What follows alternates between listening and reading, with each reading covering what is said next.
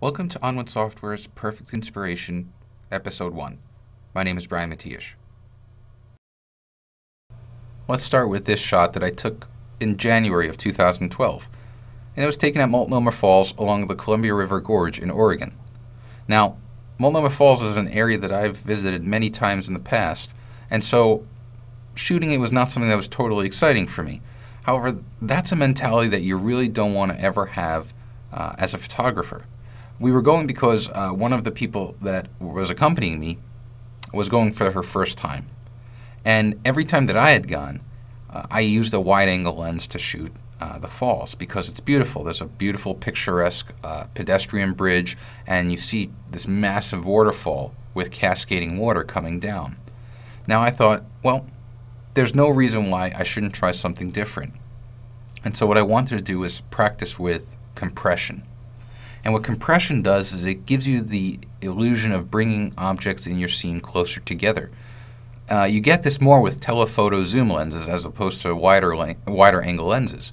So you can see that there's this boulder with the cascading water, and it actually looks like they're pretty close together when actually there's a decent amount of distance apart from them. Also, because I used a long lens, I was able to give the impression that this is at ground level, when in actuality this boulder is on a platform that's well up in the air and not really accessible from the ground. My primary goal here was to create a shot of a familiar place, but give no one the idea that it's actually Multnomah Falls. I wanted to create a new scene from a place that I've been to many times and that's been photographed many times by many photographers. So you can see if we go to the metadata information here, we have the focal length at 130 millimeters using my Canon 70-200 2.8 LIS lens with my Canon 5D Mark II. And I closed the aperture down to f32 because I wanted to get the slowest possible shutter speed. I wanted to kind of glass out the cascading water, but I didn't want to expose long enough that we lost all definition. You can still see some of that waterfall definition here, which is important to me.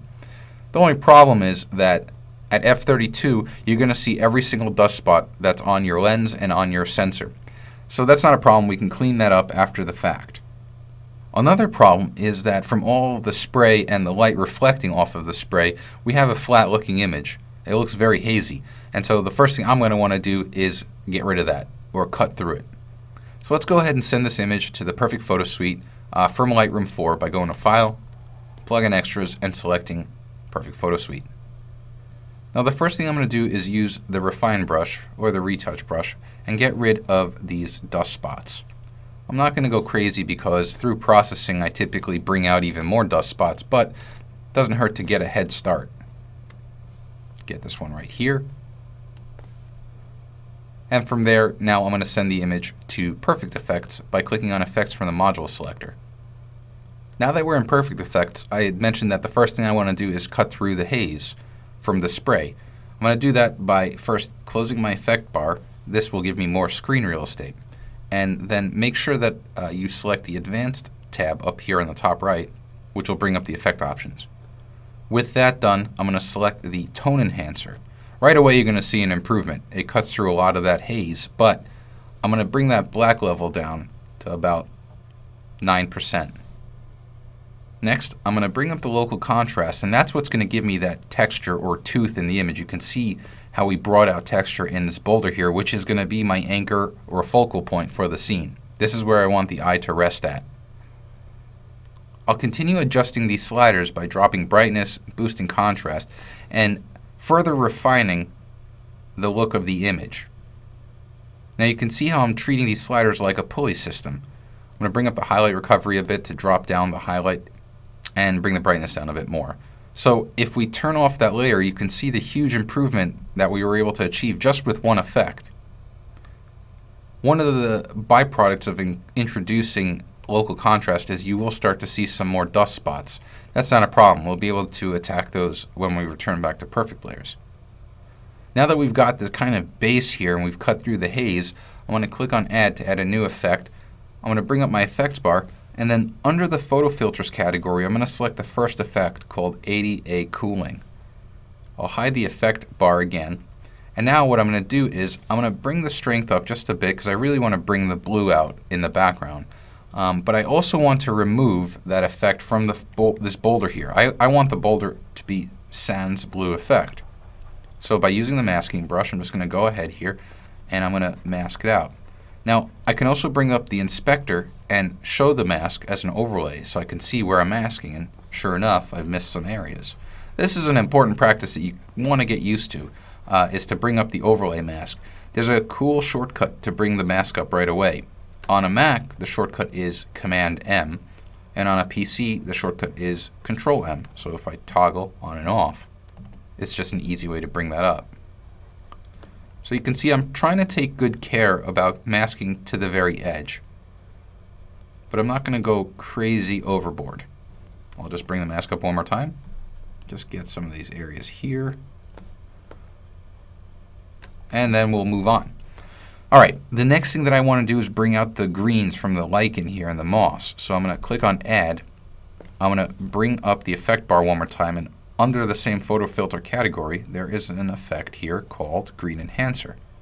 I'm going to select that, hide the effect bar, and now I'm going to play around here. I'll bring the lightness up of the green. I like the settings here already for the saturation and the hue. It really brings it out, and I'm really happy with that.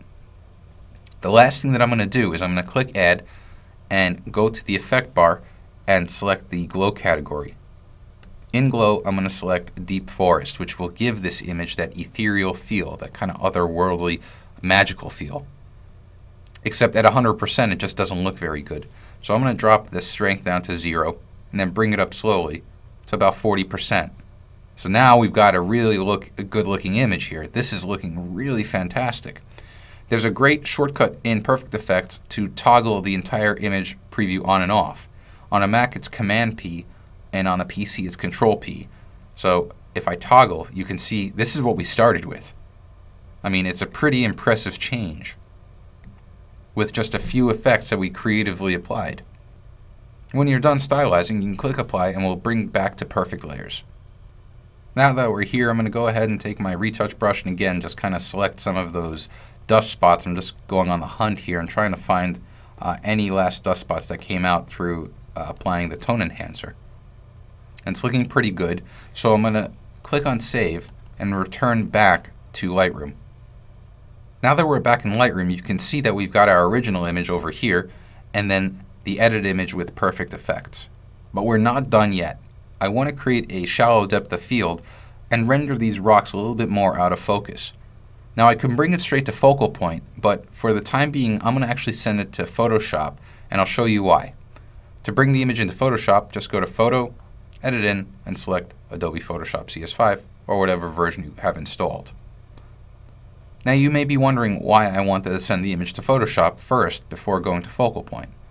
And the reason is that I want to use selections to control what's going to be applied in focal point and what won't be touched.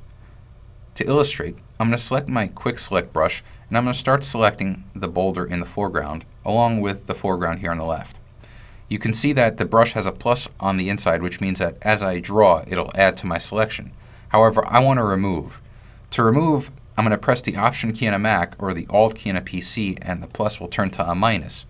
This gives me the opportunity now to remove areas from the selection that I don't want. So I'm just selecting this rock and then that area here on the right of the scene. The rest of the image is good. I'm happy with that. Now, if I were to send this image to focal point right now, it would work on whatever's selected in the active document. So in this case, it would only blur the foreground, which is the exact opposite of what I want. To make sure that it works on everything but the foreground, I'm going to go to the Select menu and select Inverse. Now it essentially will work on everything except for the foreground. The foreground will always be protected and sharp. One last thing that I typically do when I need to do selections and work with focal point is I want to save the selection as an alpha channel. To do that, go to the Channels palette and then click on the New Channel button at the bottom. You can see here that we have our alpha channel selected. So in the event that you deselect or you come back to the image later on, if you want to load that selection, just hover over the thumbnail of the alpha channel, press the Command or Control key, and click, and that will load your selection. One last thing that I always like to do as well is go to File and then Save, just to get a saved document. With the selection made, I'm going to go to File, Automate, and select Focal Point. In Focal Point, you could see the benefit already of using a selection. I have my focus bug here, but even if I put it on the boulder, which normally should be rendered out of focus, because we're selecting everything but the boulder in the foreground, it's always going to be protected. So here's what this leaves me the ability to do. I'm going to change the shape of my bug from round to planar, and I'm going to make it horizontal.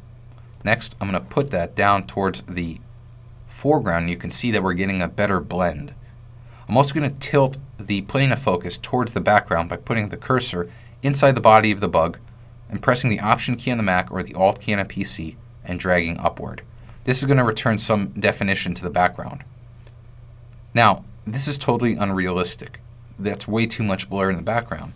So Focal Point is best used in small doses. And what I mean by that is I'm dropping the amount of blur significantly to about 9%. I'm not in it to hit you over the head with the blur. I just want to give you the semblance of a shallow plane of focus. And now to further draw the eye to the boulder here on the bottom right, I'm going to drop the brightness of that background and boost the contrast. As I do that, the foreground, especially the boulder here, really pops out. When I'm done, I'll click Apply to return the image back to Photoshop on its own layer. Now that we're in Photoshop, you can see that Focal Point was only applied to the selection that we have here, and I'm free to save it and return back to Lightroom to apply finishing touches. Now that we're back in Lightroom, let's take a look at the evolution of our image. You can see the image that we started with. It's very hazy and just very flat looking. We were able to cut through that haze and give the stylization that we wanted using perfect effects. And then Focal Point allows us to give us a nice shallow depth of field to further bring the eye to this boulder. The last thing that I would do here is I'm going to bring an adjustment brush up, and I want to build a custom clarity brush. I'm going to drop the clarity down. That's going to add a little bit more texture to that boulder, except one of the nicest features or additions to Lightroom 4's, especially in its adjustment brush, is the custom temperature or the white balance control using an adjustment brush. What this means is I can apply a slightly warmer white balance in addition to adding clarity while I paint here on the rock. What this does is, first, it brings out texture, but secondly, it allows me to contrast the cool tone of the image with the warm tone of the boulder here in the foreground, which is really fantastic. The last thing I might do is close the adjustment brush and then scroll down to apply a slight vignette. I'm going to drop that amount down, drop the midpoint down, and then bring up the highlights to preserve the highlight details along the edges. Thank you very much.